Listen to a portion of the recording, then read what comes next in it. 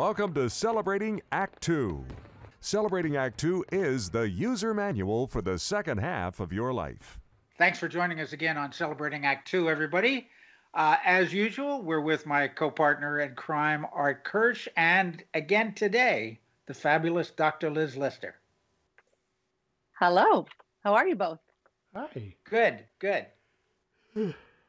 Excuse me. Oh, we're keeping Art awake. I do.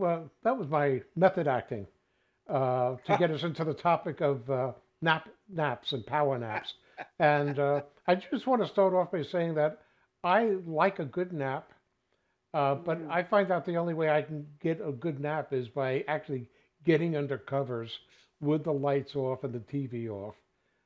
But I like a good nap. What about you, John? Are you a napper? I am a napper. I have inherited, Dr. Liz, I've inherited my father's ability to what he called catnap. Anywhere, anytime. And I don't need the covers.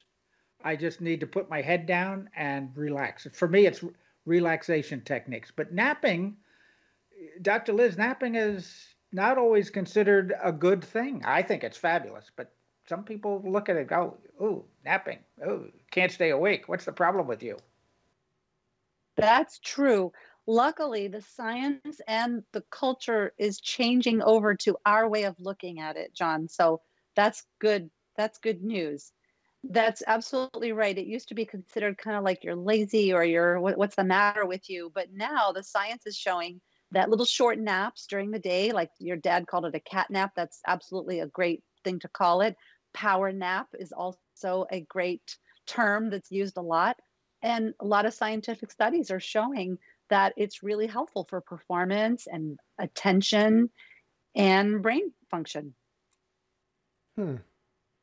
So getting back to the ability to nap, and John, I admire when I was in the Marines and we were on maneuvers, especially when we were going by truck someplace, and they had us all in the back of this what we call 6x big truck. I could put my head down on the tailgate down a bumpy road, and within 30 seconds be fast asleep and not get up till I get up on the other side. But now I need a cover over me. If I just lay down, even with a little blanket, it's not the same as getting into a bed. Has something changed with me, or is that a better way to get a good nap or a worse way? What say you, Dr. Liz? The way the studies have looked at it is not a bumpy car ride.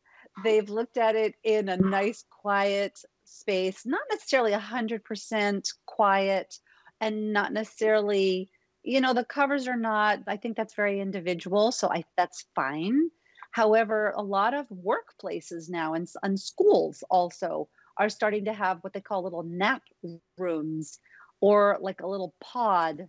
Okay, we've seen that that they definitely have that at some of the tech companies around here where I am in Silicon Valley, little pods where people can go for complete quiet. And there's also been good studies on the timing of how long should the nap be. This is an important and interesting question as well. Well, what did they come up with? Yeah. What time? How long? Okay. So first of all, naps need to complement a good nighttime sleeping schedule. They shouldn't be to make up for poor or disrupted sleep. So it's very important to make sure you've got good quality sleep during the night. And then on top of that, it's been studied at great length, 10 minutes, 20 minutes, 30 minutes, 40 minutes. And it turns out that 10 to 15 minutes, that's the answer. That seems to be the optimal amount of time because you don't want to get into too deep of sleep. You only want to go from stage 1, which is that kind of a relaxation state that you can go into, maybe into stage 2. That's it. You do not want to go, if you go down deeper into stage 3 or 4, then that length of a nap, people feel groggy afterwards, takes them a long time to recover. So 10 to 15 minutes seems to be the sweet spot. Yeah, that's what works for me. Yeah. Right, and we do have a workplace rule, John and I, that we can nap anytime, anywhere, even during a meeting with one another. And, and the way we sometimes pay attention to one another, it appears as if we're overdosing on napping during our meetings. Yeah, our business meetings are very unusual, I Right. must say. Also, what's interesting is that it turns out that it's useful to use a timer. So I'm a little bit like what you're describing, John. So my mom is a queen of cat napping. She has always taken a lunchtime nap. She doesn't need it completely quiet. And also my parents from Argentina, my mom and my dad, they're both from Argentina. And napping is a national pastime in Argentina. When I was growing up and traveling down to Argentina, you couldn't buy anything between noon and about 4 p.m. Everything was closed. That's not the case now, as they try to get more with the global economy, and they're much busier. But a lot of cultures have naps as part of it, and turns out that's a healthy thing to do. So there's a lot of apps that can help with timing your nap, and I find that to be helpful for me personally. When I'm trying to take a 10 to 15 minute nap, I will feel more relaxed with the timer set because I know I won't sleep too long and end up late for getting back to work. Good point. I have a natural timer, I think. If I nap, it's probably 20 minutes tops and I'm up, whether I like it or not. Beautiful. Beautiful. Yeah. Well, I suggest, with all this valuable information, that we take a break and go for a quick nap, and then come back and talk about this or another topic. What do you think? What do you think, John?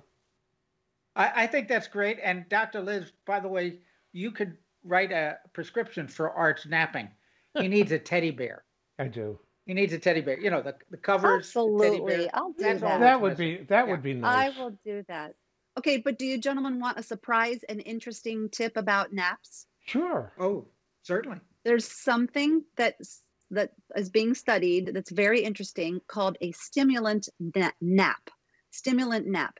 And what that means is that it takes about 25 to 30 minutes for caffeine to get into the system. So this is a kind of napping. I have not tried this yet, but I've been meaning to, where you actually drink a cup of coffee and then take a nap. It won't disturb that 15 minutes then because it's not in your system yet.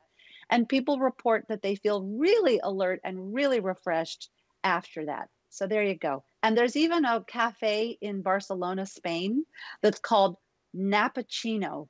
And it's for the purpose. They have little sleep pods. So you drink your cappuccino or your little espresso, and then you have this little sleep pod. Isn't that great? I think that's on my bucket list. You know what? You're up in the Bay Area, aren't you? Where they have these little cafes that they have cats that you can go in and pet.